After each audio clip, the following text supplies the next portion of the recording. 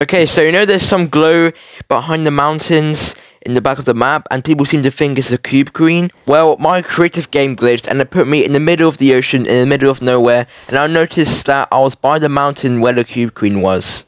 So I started swimming towards the mountain to see if I can see the cube queen, and it took about 30 minutes to get here, and as you can see the storm is here, so I won't be able to get that far, but it will kill me, and we will be able to see if the cube queen is here or not, so let's see.